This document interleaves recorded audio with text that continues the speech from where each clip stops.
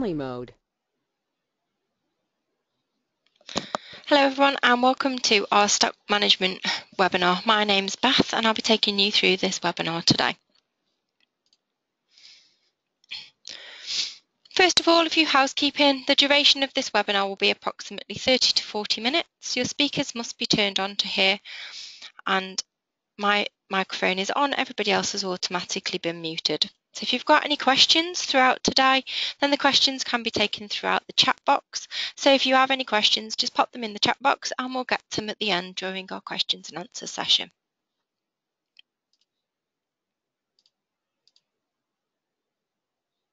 So the learning outcomes for today. So at the end of this webinar, you will be able to understand the relationships of products, suppliers. You'll be able to add in suppliers, companies, lines and products.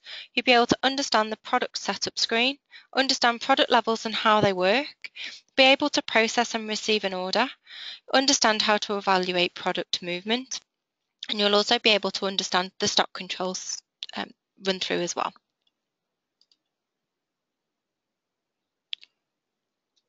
So first of all, understanding your product-supplier relationship. So a lot of people get confused as to what a supplier is versus what a company is within Shortcuts. So we thought the best way to do this was just to do a quick run through of exactly what these are, so you understand as we're talking about them what each thing means. So a supplier is where we buy from. So the supplier sometimes isn't the same as the company. The company is the brand of the product, whereas the supplier is where we actually buy it from. So it could be a wholesaler's or it could sometimes be directly from the company or brand. The line is then a range of products. So the line would be a particular styling range or particular cleansing range. And then the product is the individual product name. So wherever we reference these throughout the webinar, it's always useful for you to know exactly what each of these means. So now what we're going to do is we're going to walk you through how to add a new supplier, how to add a new company, how to add a new line, and also how to add in a new product as well.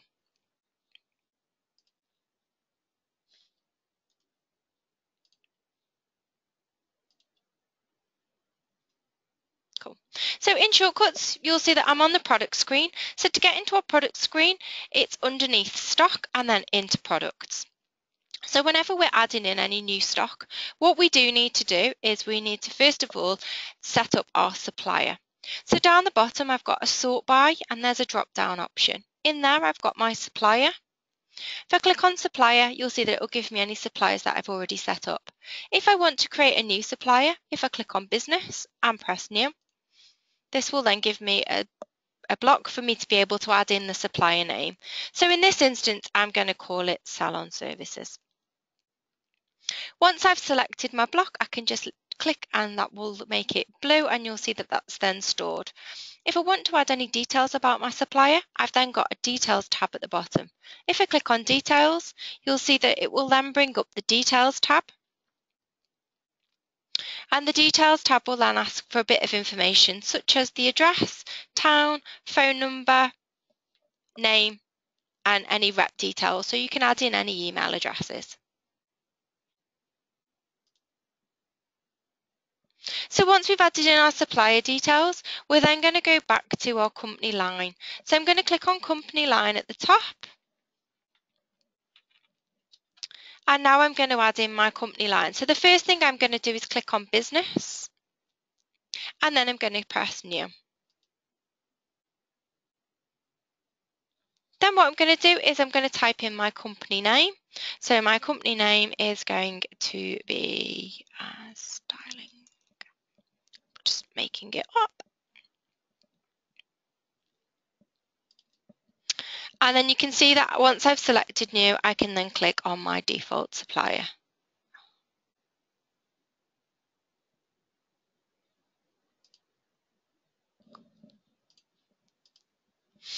Once I've selected my default supplier, so I've linked up my supplier to my company, then what that means is every time that I add in any products underneath, it will automatically then link up to that company name and automatically to that supplier. So for ordering purposes, it's really important that we make sure that all of our products are linked to the correct suppliers.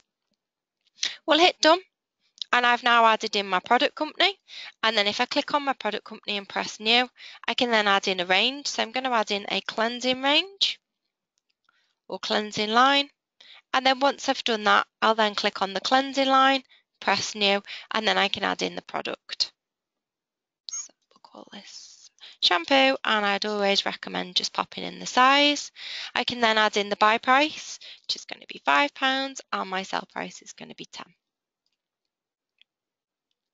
And that's how we add in a product. So what we've done is we've added in a supplier, we've added in a company, we've added in a line, and then we've added in a product as well.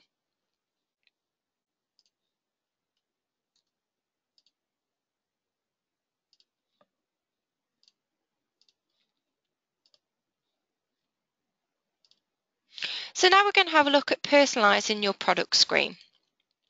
So within Shortcuts, you can choose exactly what you do and don't see. So at the top of your bar, you'll see that you've got options for what columns that you can see. You can actually add or remove. So to add or remove, if you right click on the bar at the top of your stock screen, so at the top of your product screen, and then you'll see that you get the drop down. And then if you click on, so for example, levels, we'll then get an extra box, which then gives us the extra options. And anything that's ticked is then showing. And if you don't want it to show, if you tick it again, it will then untick. You can also make products inactive, and that's through the inactive tick against each product. You can then go to the show me inactive if you wish to bring a product back. So you can make products inactive and then you can bring them back at a later date. You can also set products to retail or professional. So retail are products that we are allowed to sell at point of sale, whereas our professional stock means that we're not allowed to sell those products. So therefore, those products are kept in the back end, but we can still stock control and we can still do our order and our stock control on those products. To do that, you'll see at the end of each line, there is an option and there's a drop down for professional or retail. If you can't see the retail professional column, then all you need to do is right click, go into your properties and then go to your retail, and then that will then bring up the column. So that's personalising your products. So once you've personalised your products, you can also lock. So you can lock that selection that you've done. So every time you come in, you don't have to come back and keep looking at it, researching. So understanding your stock levels. So what we're going to do now is we're going to have a look at our stock levels. So once we've got our columns in order, then the main ones that we would want to look at are our current level. So our current level is how many you currently have in stock. And as you can see through our little red information, the current level is controlled by our sales, by receiving orders and through our stock takes. So that current level is working for us all the time. We then have a minimum level. So our minimum level is the minimum number that we will allow our products to get to on the shelf. So that's the minimum we want our products to fall to. Once they hit below that, then that's when Shortcuts will start the trigger for ordering. The maximum level is the maximum number of products we want in stock. So Shortcuts is quite clever that it will work between those minimum and maximum levels to get you back up to your required stock level. And then our order multiple. Our order multiple is used when we have pack sizes. So this would be where the supplier always supplies us a pack of 6. So whenever we're ordering, even if we only needed to order 3, Shortcuts would know and it will automatically order us back up to that 6. So it will always order us 6 at any one time.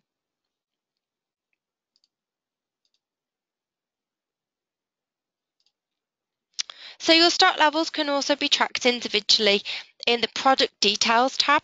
So if you click on products and into details, so once you've clicked on your product, if you click details, you'll see that there's a box called product details. This gives you a bit of information about those levels, and this just gives it individually. So if you didn't want to have it looking down the columns, if you wanted to go into each product individually, you can do, and the product details will give you all the information in there. There is also a minimum reorder quantity, and this minimum reorder quantity overrides that maximum level we were talking about before. This is used when a supplier will only accept orders over a certain number. So let's say we always want there to be a maximum of 6 on the shelf. So Shortcuts wants to order 3 or 4 at any one time. But what it will do is if the supplier would give you a better discount if you ordered 10 at a time, then what you could do is set your minimum reorder to 10. So even if I only need to order 4, it will automatically order me 10. So this can be set individually in the details against each product. So now we're going to have a look at our stock control. So our stock control is key to ensuring our product levels are correct. As we said, those current levels are working all the time, but without our stock control, how do we keep a tight rein on exactly what stock we've got in? So our stock control is done through our stock and our stock take. And we would recommend rotating your stock takes. Usually what we would recommend is by looking at a product company per week. So then at least every 3-4 weeks, depending how many product companies you've got, you're then rotating. So you're counting that stock company every so often. So every 4 weeks, every 6 weeks. Rather than completing one massive one, which takes a lot of time. So you find that doing it in bite-sized chunks is much easier.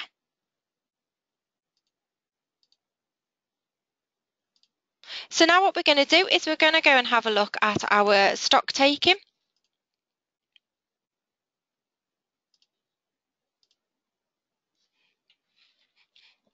So in our stock and into stock take, this is where we do our stock takes. So what I'm going to do is just walk you through a brief stock take, just so you make sure that everybody's doing it correctly. You get the understanding of how it flows. So if in our stock take screen, if we hit new, and then we then give it a name. So for this purposes, I'm going to call it training. As you can see, I've done a couple, so I'm going to call this one training 3.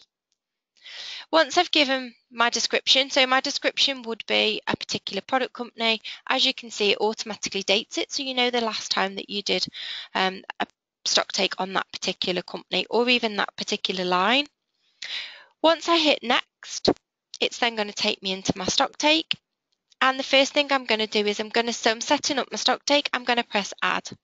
So I press add, and then I can go in and I can choose a whole company by clicking on a grey box. I can choose multiple companies. Or if I wanted to just do a particular line, I could click on the line, the grey box next to the line. Or if I just wanted to do a stock take on 2 or 3 products, I could just choose those individual products as well. Once I'm happy, then I'm just going to press add, and then I'm going to press done. And you'll see that that's now set up my stock level. So my stock take's pretty much ready. So all I'm going to do now is I'm going to start. So I'm going to click start at the bottom, and it says, do you wish to activate? And yes. Cool. So then it's giving me some options to print out some reports. The main one that I want is the top one, which is called our stock take form. And what this does is it gives you a printout of the products in that particular order. And I can then go away and I can go and count the products on a piece of paper, and I can come back and then enter those values in. Once I've selected, if I hit done, then that's going to do my printout. And then once I'm happy and I've done my printout, I'm then just going to enter my values into the count. So if I enter my values in, you'll see that what Shortcuts does is it looks at the computer count. So you can see here's the computer count, and this is what Shortcuts expected there to be. So it's checking and it's telling me, the red ones are showing me that there's a discrepancy. So I've just said that I've only got 2, but I should have 3. And I've said that I've got 4 of the strength serum, but I should have 6. So it's just highlighting that there's an issue. If I still want to continue, I can hit finish. And it will ask me, am I sure I want to complete this stock take? And yes. And then what it'll do is it will highlight those products that don't tally. So if you're counting lots and lots of products at any one time, it will get rid of all the ones that are correct, and any of the ones that don't match that computer count, it will then highlight them and ask if you wish to do a recount. If you choose no, then it will store these count figures as your current level. If you say yes, it will then allow you to print out a form, take it away and do a recount and just double check those figures. So for today's purpose, I'm just going to hit no, and I'm going to commit those levels to my current level. And congratulations, you've successfully completed a stock take. And my product levels are now being updated in the product screen. So my current level will now reflect that.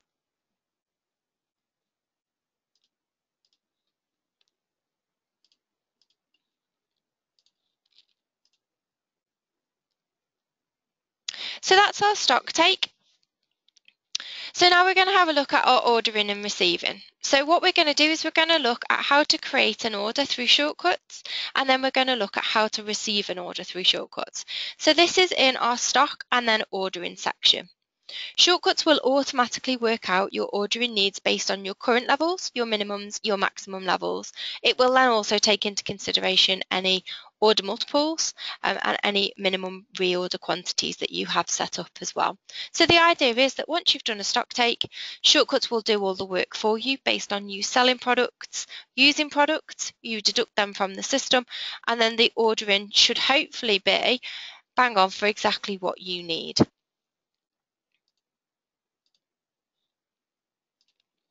So now I'm just going to pop back into Shortcuts again, and we'll go through an order. So we're going to have a look at placing an order, and we're going to have a look at receiving an order as well.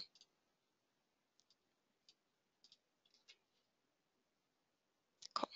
So I'm in the ordering screen. So I've got here through going to stock and then going to ordering. In here I can look at any outstanding orders, any received orders, and maybe any orders that I've already saved. If I want to place a new order, I come in and I go to my drop down. So I'm going to choose a Weller order and I'm going to press new. It's then going to ask me, do I want to do, so standard all would be all the Weller products. Standard retail would be standard retail products, so it looks at just the retail products. Standard professional would look at professional products only. And a promotion would be where I can specify.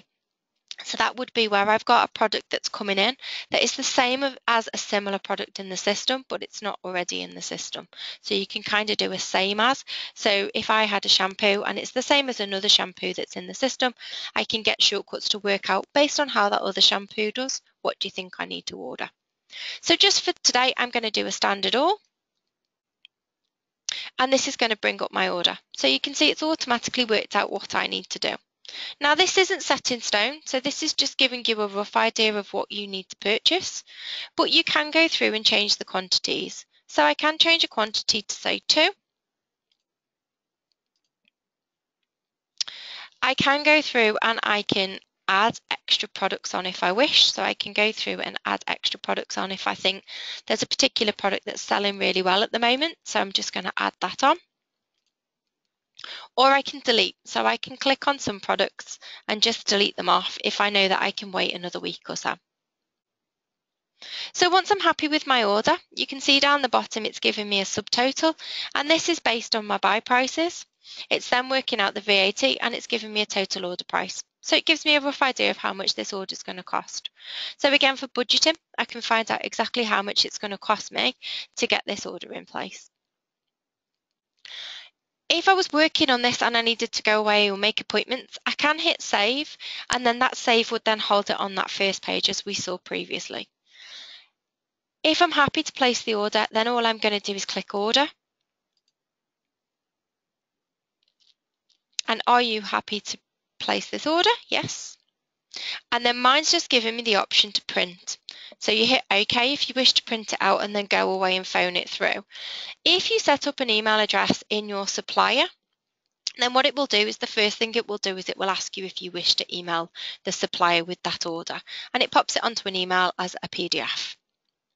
The order's been placed successfully, so I chose to print and I hit done, and you'll see that my order is now under outstanding. So when that order comes in, what I'm going to do is I'm going to get my delivery to come in. I'm going to check it against my delivery note, make sure that everything that's on the delivery note tallies with what's in my delivery box. And then the delivery note would come to the Shortcuts, so it would come to the PC at reception. What I'm going to do then is I'm then going to go back into stock and ordering, and I'm going to find that order that's currently outstanding. And you'll see down the bottom I've got a receive option. So if I click receive, all it's going to do is it's just bringing back up what I ordered. Now I've got some options here. So again, I can go through and change my quantities. So if I didn't receive 8, maybe I received 10 of a particular product, I can go through and change that. I can also, again, I've still got my add and my delete options where I can add and delete. So I can add any products that were given to me, maybe some free products, and I can delete products if I didn't receive them. I also have a couple of options. So if I know that I got a discount, I can do an order discount, which would give a discount off the whole bill. So by clicking order discount and then entering in either a percentage or a fixed amount, that would then take it off. Or I can give individual line discounts. So if I know that I got this product for free and I got all 10 products for free, I could type in 100% discount and done. And then that would then give me a line discount. So it just takes the discount off those products individually and not off everything else. If I know that I paid any postage or packaging, I can add that on.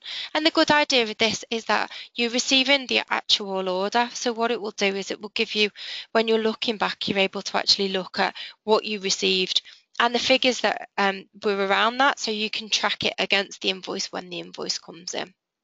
The final thing we want to do is add in an invoice number or a delivery number. This would be a reference number that would be on your delivery slip. So for argument's sake, I'm just going to add a number in there. Once I'm completely happy with all of this, I'm going to hit receive. It says, do you wish to proceed with receiving this invoice? And yes. And then the order has been received successfully. And what that does is it adds all those quantities now into my current levels within my product screen. You'll see now that it's moved from under outstanding and it now sits underneath received.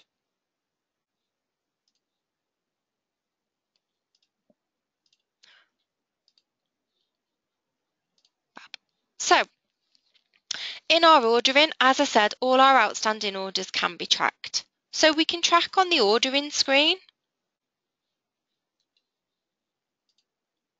as we saw previously. So we can track under in the ordering section, and then under outstanding, it will give us the date that we ordered it and the price that we ordered.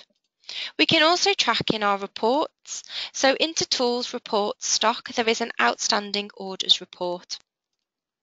And this report will give you a breakdown of all orders placed during that period. So if you specify a particular date, it will then show you all outstanding orders currently that you're still waiting to come back in. So a couple of ways that we can track our orders and where we're up to. We can also track our received orders. So again, on our ordering screen, underneath received, we can see our received orders. And also in our reports, we can see, so in Tools, Reports, Stock and Stock Received Summary, there is our Stock Received Summary report, which gives us our overall about how much we've ordered, when we placed the order, when we received it. We also have our Tools, Reports, Stock and Stock Received. And in there we have our stock received, and this gives you a bit more information. So this gives you a breakdown of each product that was received and how many days you had to wait for the order since ordering and then receiving that order.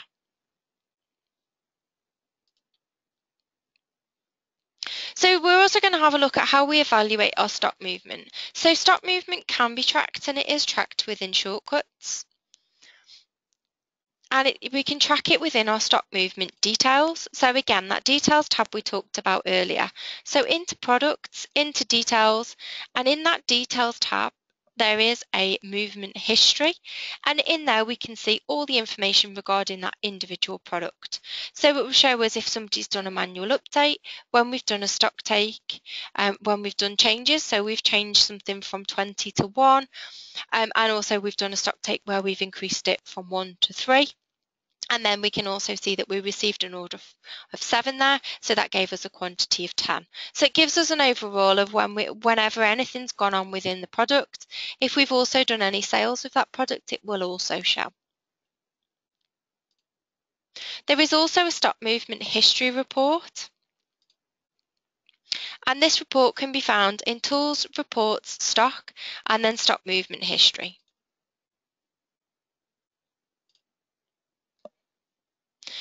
And this gives us, so this breaks down all the products again, and it breaks them down and shows us all their movement. So what it does is it clumps them together, so it'll put all the manual updates together, all the purchases together, all the ordering and all the receiving and all the stock taking. So you'll be able to see the movement within areas rather than by individual product. So for individual product, I'd go into the details tab. But if you just want an overall look in at what was received versus what was manual updates, you can then go into your report and your stock movement history report.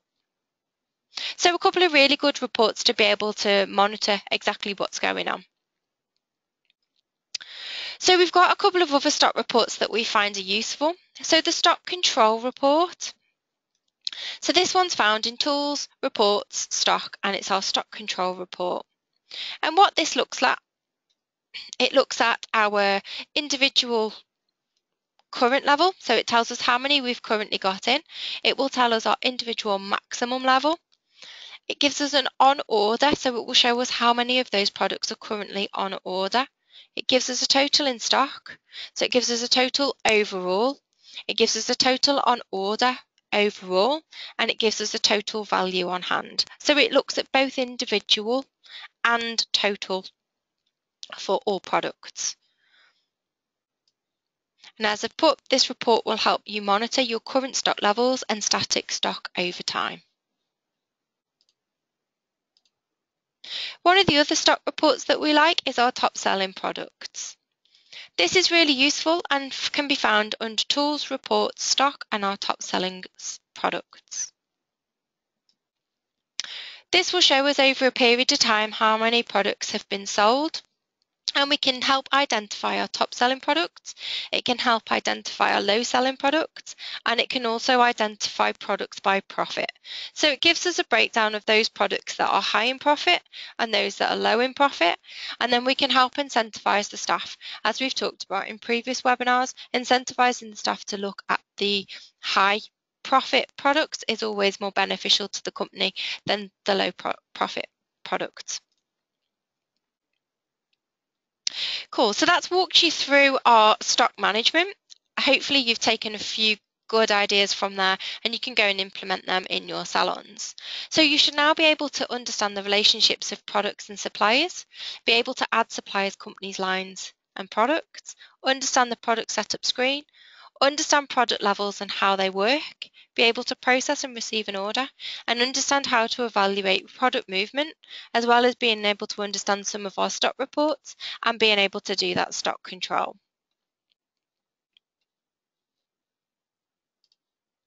So now it's our questions and answers. So I'm just going to have a nosy and see if anybody has left me any questions.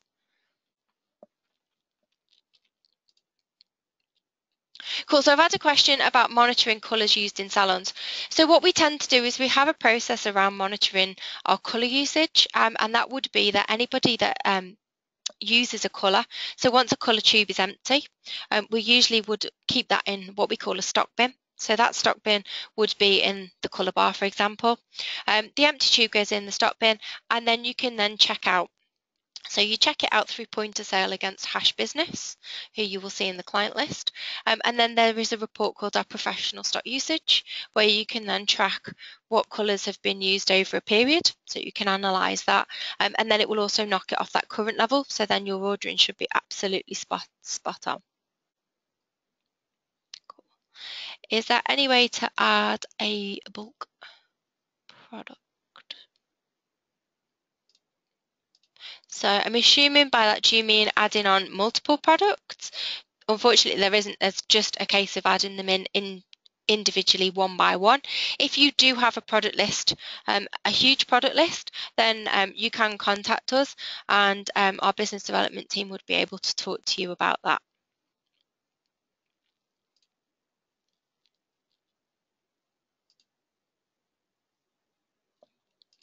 Cool. Just go and have a look. There's a couple of questions in here. This is good. So product buy in price, should you put the value plus VAT or minus VAT? So the product buy price should always be excluding VAT. So the VAT should always be the product buy-in should always be ex-VAT. And the reason for this is that Shortcuts will then add the VAT on top, because that's what you would identify whenever you get them from your suppliers, that would be the value that you would look at, and they always add the VAT on top.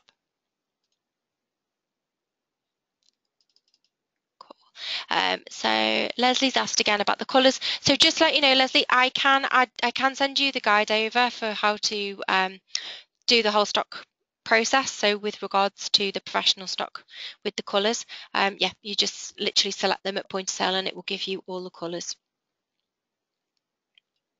I've had another one about products. So moving products, you can't move products. Once you've set up a product, you can't move it from a company.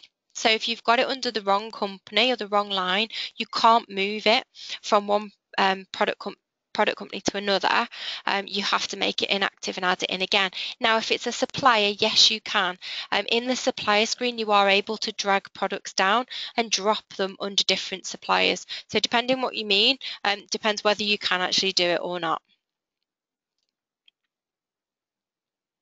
So if you set your minimum of 2 and your current is 2, how will it come up on an order? So if you set your minimum of 2 and your current level is 2, it won't come up on an order. It looks below. So what it does is it looks below that minimum. So if you want 2 to be your trigger, that when you get to 2 you want to order more, then I would always recommend setting your minimum to be 3. Therefore, it will always sit above.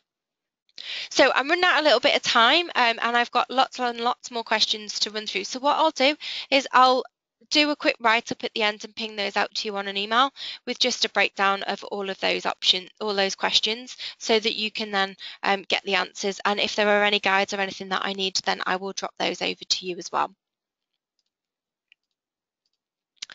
So finally, we have some new helpful tools. So I don't know if anybody's been on our YouTube account, but on our YouTube account, it's Shortcuts UK. We've got lots of different tools now on there. So little 2 to 5 minute videos about how-tos, so quick how-tos on different areas. So there's a couple of product ones, as you can see. These are the ones that we'd recommend based on what we've been talking about today. So there's a few different things that you can go on and have a look at. Just go on and watch them in your own time. And as I said, if you go on the YouTube channel, they're all there. And please feel free to go and have a look at any of the other ones that are on there as well. If you want to register for any more webinars, then if you keep your eye on our website, obviously we'll then send the emails out to you all as well. But keep your eye on those future webinars. And if you've missed any or you want to watch this one again, or you want to get somebody else to watch it, then it should be uploaded shortly and you'll find it in our webinar library on our Shortcuts UK website. Should you want to get in touch with us, then please contact the education team. Our email is education@shortcuts.co.uk. You can also contact us on Facebook. We are also on Twitter, or you can give us a call on the standard number, or as I said, just drop us a quick email on the education email address. Thank you very much for your time, and I'll speak to you shortly.